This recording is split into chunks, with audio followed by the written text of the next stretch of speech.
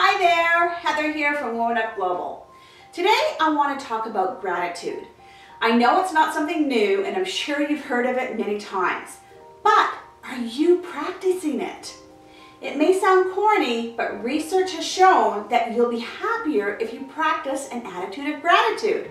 I know, not something totally mind-blowing, but it's been scientifically proven expressing gratitude increases your happiness by a lot. I know that when I was living a life of just existing, I wasn't grateful for much. Instead, I complained about the long drive I had to make each day into the city to go to my job. I got exasperated with the traffic and usually ended up getting to the office frustrated. So then of course my day continued to go downhill because I was in such a bad state of mind. I got annoyed with coworkers who weren't doing what they were supposed to do and with the company for treating many of the staff so poorly. And you know, on and on and on. By the time I got home at night, I was one wound up, pissed off gal, which of course negatively affected my relationship with my husband. But once I learned the importance of such a simple thing as being grateful, my life began to change. I used that long drive as my me time. I listened to CDs to learn about new things and how to live better. And because I was changing my mindset, the traffic didn't bother me. I began being grateful for the luxury BMW I was driving and for the job that gave me such a great paycheck. I looked at my coworkers and wondered, how could I help them rather than criticize them? I got home at night and thanked my husband for cooking dinner and all the things he did around the house. And what I noticed was the more I expressed my gratitude and recognized my gratitude, the better my life got. The average person likely associates gratitude with saying thank you for a gift or for some kind of assistance that they received. But it is so much more than that. Robert Emmons, a prominent researcher and writer about gratitude, defines it as a felt sense of wonder, thankfulness, and appreciation of life. So, what is gratitude?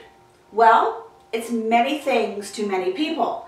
It's appreciation, it is wonder, it is looking on the bright side of things, it's grasping abundance, it is thanking someone, it's counting blessings, it's not taking things for granted, it is coping, and it is present-oriented. The practice of gratitude also involves focusing on the present moment, on appreciating your life as it is today, right now, and what has made it that way. What else does gratitude do for you? Well, it makes you happier, gives you more energy, and you tend to be more helpful, plus you have more positive, frequent emotions. You're likely to be less depressed, less anxious, less lonely, and less envious. All very compelling reasons to start practicing gratitude immediately, right? So here's 4 ways practicing gratitude positively works to make your life better. The first is about enjoying life's positive experiences. By taking pleasure in some of the gifts of your life, you will be able to get the maximum possible enjoyment and satisfaction from your current circumstances. I've recently become a grandmother, something that brings me so much joy because I really take pleasure in enjoying my granddaughter.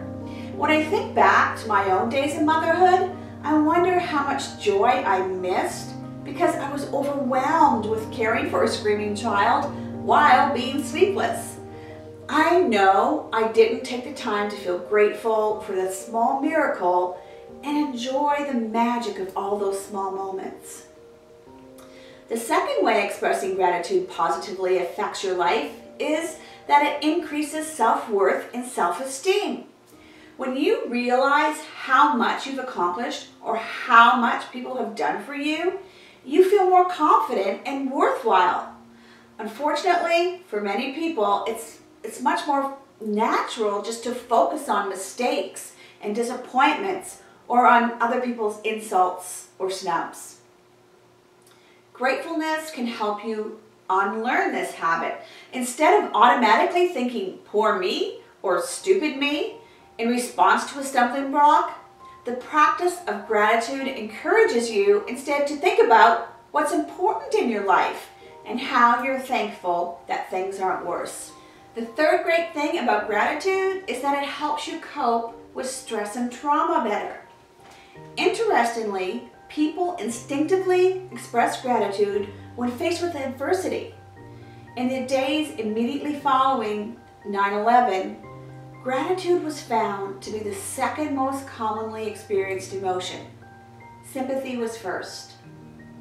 Expressing gratefulness during personal adversity, like loss or chronic illness, as hard as it might be, can help you adjust, move on, and perhaps start over. Although it may be challenging to celebrate your blessings at moments when they seem the least evident to you, it may be the most important thing you can do for yourself. And the fourth thing is that the practice of gratitude is incompatible with negative emotions. It's hard to feel guilty or envious, resentful, angry, or bitter when you're feeling grateful. Gratitude actually diminishes or even dissolves those negative emotions. Okay, so now that you know why you need to practice gratitude, let's talk about some ways you can actually do it. One of my favorite gratitude activities is writing 5 things I'm grateful for in my journal. I do this nightly before I go to bed. I write little things like, I'm thankful for the butterfly I saw today. I'm thankful for the woman who held the door for me. I'm grateful for my husband doing the laundry. Of course, I also write down the bigger things like being grateful for a speaking engagement I received, for the new clients that came on board, or for the home I get to live in. If you're not a writer, there are all kinds of gratitude apps out there that you can download and use. Another thing I've done is created a giving thanks box. You can also use a jar. Get little pieces of paper and put them beside your jar or your box. And then every time you're grateful for something, write that down on the piece of paper and put it in your jar or box. Get your family involved. And then at a specified time, sit down with the family and read the cards together. One Christmas, I made these and gave them as gifts to my sisters, and they loved them. You could also create a collage using pictures of things you're grateful for, or something really simple, like each morning when you're enjoying your coffee or your cup of tea, spend a few minutes thinking of all the things you're grateful for. How about sitting down and writing a letter to someone who's exerted a positive influence in your life, but whom you haven't thanked yet? Think how that would make both of you feel. Why not get yourself a charm bracelet and choose charms or trinkets that are meaningful to you? For example, you can have a charm shaped like a heart to symbolize your significant other, figurines to represent different family members, an apple to represent health, a $sign to symbolize financial security. How about something as simple as going for a walk and seeing how many positive things you can find? The smell of freshly baked donuts coming from the bakery, flowers growing, children laughing. The key is find the thing that you're likely going to keep doing. When you first start doing this, you may miss days. At first, it might be difficult to think of things you're grateful for. But the more you practice this, the easier it's going to get. Just start by doing something simple. Okay, ready to start being grateful? Take a few minutes right now and write down 5 things you're grateful for. As you continue to make this a daily practice, you'll begin to start living a life unleashed.